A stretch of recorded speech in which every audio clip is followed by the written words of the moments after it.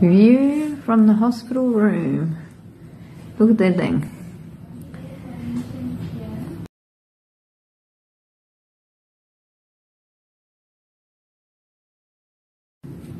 Look at this. So fashionable. Not.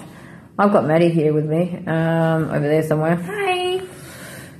Waiting to go for surgery to fix this J tube and hopefully no more leaks and then I can feed again. Hey, yay. Woohoo. Yeah, so stay tuned. Yeah, and we'll just wait till we get wheeled off and then go off to La La Land. Surgery's done. Went in at 1:30 p.m. and got back at 4. And then I was in recovery till 5 and then on the board at 5:15. So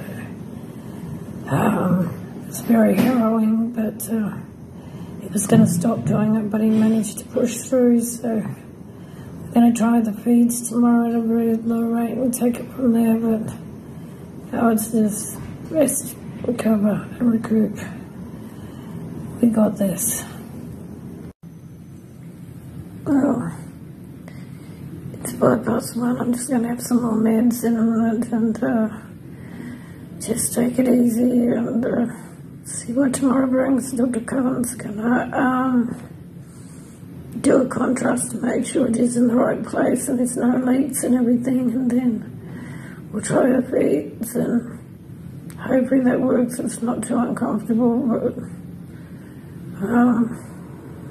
yeah, and thank you to my girls for looking after the fur babies while I'm not there, and hopefully I'll be home sooner and my voice will come right. It's just from having the general anaesthetic anyway. Oh well, stay tuned, never give up, keep fighting the good fight and you'll get there in the end. As you can tell, my voice is a lot better. I did have the contrast. Yes, it's in the right place. They tried to put the feed up, but it wasn't my feed. And unfortunately, it didn't go too well, so we couldn't do it. So I'm home now and on Thursday. So I'm just going to be putting up like 2 mils for 24 hours, see how I go, because I got a shortage of Frisbian and... but anyway, I'm not giving up. I'll just keep fighting, and my ultimate goal will be getting back to what I normally have and maybe even better. Okay, and thank you for all your good wishes and all your thoughts.